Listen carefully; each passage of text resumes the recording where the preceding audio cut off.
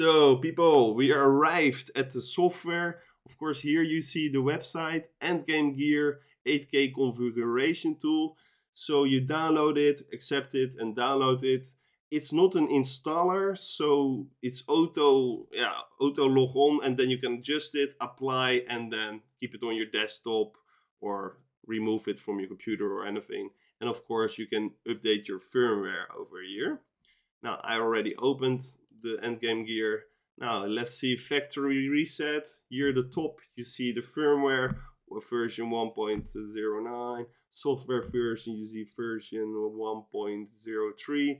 If there's any updates on the website, you can of course upgrade it to newer versions. Here you see the basic settings. Now, as I told you at the beginning, it has 1 mm lift-off distance, and in the software you can adjust it to 2 mm.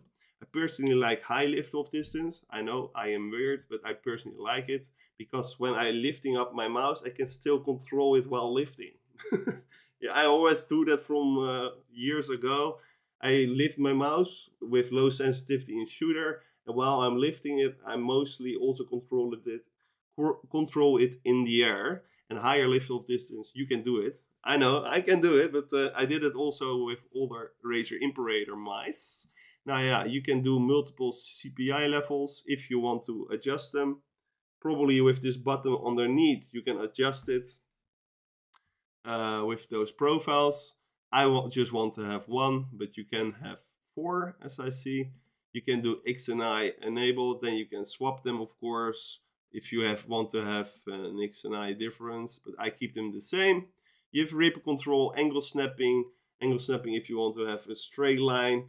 And I must say, I tested that in Valorant, Angel, oh my God, it's not angel snapping, angle snapping. I tested it in Valorant practice arena, or how it's called, and I actually aimed more straight lines, and I keep my crosshair more straight instead of up, down, a little bit better, and I achieved a better score. Test it yourself if you play Valorant, but keep that in mind, you can put it on or off.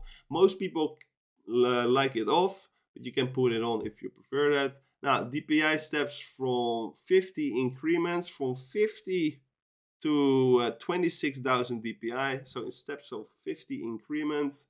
Now I keep it at 950, and then you can apply your settings. And then you can go to advanced settings. Here you see motion sync. You can put it on or off.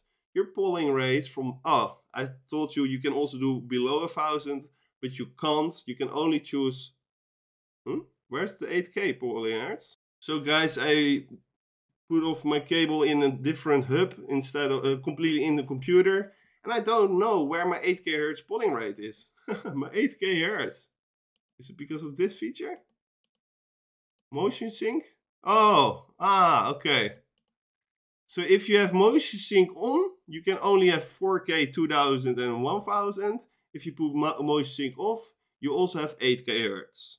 So I tested it not before 8K hertz, but I read on other people on Reddit, they say I can't feel 8K hertz polling rate. And I, of course, have more 8K hertz polling rate gaming mouse, but personally, I can't feel 8K hertz polling rate. But if you're like very sensitive or you're really an insane pro gamer in the industry, you may feel it. I've personally high refresh rate monitors with 8K hertz with different mouse. I didn't test it on this mouse, but on different mouse, I couldn't feel it. But maybe you're very sensitive or an incredible pro gamer. You can choose 8K hertz polling rate. Of course, it's always lower input delay, so that's always great. But I personally don't feel it. To get that, you put on motion sync off, and then you can choose it. I keep motion sync on. Then you have 4K, 2000 and 1000. Then you have left button multi-click filter. I don't even know what it is, guys. But you see this. You can adjust this one. And SPDT, speed mode, save mode, GX. Oh, this is for your main buttons. Okay. Speed mode or save mode. Nah. You can adjust and test it yourself if you purchase this mouse. And button mapping. It has not customization buttons, so you cannot really button map.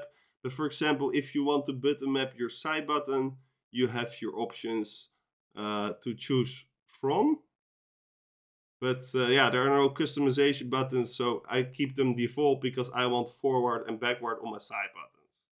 But if you want, for example, your middle mouse button click, change that, you can adjust that. So this is basically the software, guys.